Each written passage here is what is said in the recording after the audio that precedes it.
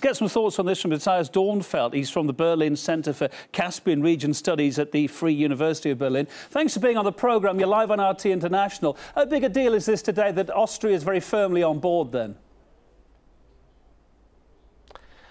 I think this is a step forward for a secure supply for Southeast Europe as well as for Europe, since alternative projects have not been realized, and it shows that Austria realized that the link with Russia is tremendous importance in times when we have troubles in Ukraine, and Ukraine is not ready to pay their bills to Gazprom, and this causes insecurity.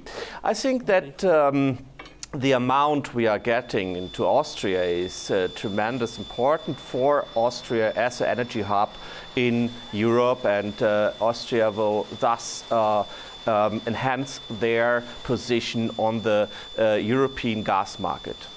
Of course, the Austrian stretch is relatively short compared to the whole South Stream project. It's only about 50 kilometres or so, isn't it? Further along that pipeline is Bulgaria. There have been a lot of question marks about that lately, a lot of question marks about the timing, about why there are question marks as well. Can Bulgaria feel more reassured maybe? Will the pressure be off them now that Austria is well and truly in on the deal? I think the question of Bulgaria was highly politicized in a time when we had, the developments in Ukraine, and since the Commission was clearly stating that they will progressing with the talks on South Stream when Russia is giving concessions on Ukraine, is pretty clear that it was for the first time linked with a political indication by the Commission.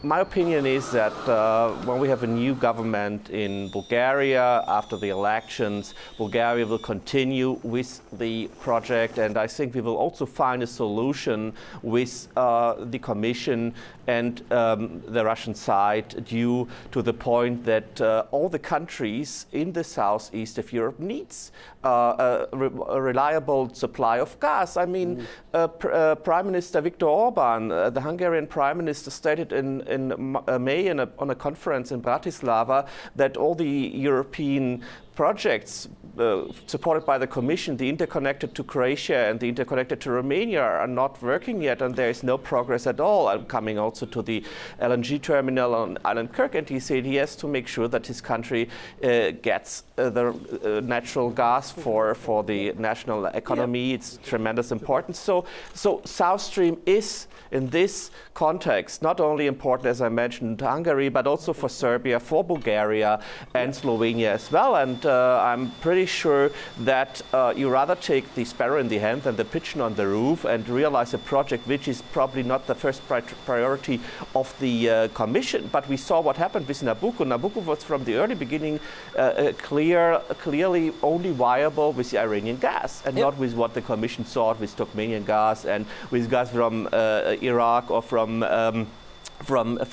Egypt. So what we have as a result, we have now TANAP and TAP. The gas is going from Azerbaijan through another pipeline to Europe, to Italy, but still there is a need of additional and secure gas in Southeast Europe and Austria as well, after you see what we had in 2006 and especially in 2009, when the countries like Bulgaria and Slovakia were, cut off from gas and had went into dire straits. Exactly. Matthias, thank you for being on the programme. Much appreciated. Matthias Dornfeld there from the Berlin Center for Caspian Regional Studies at the Free University of Berlin. We appreciate your time.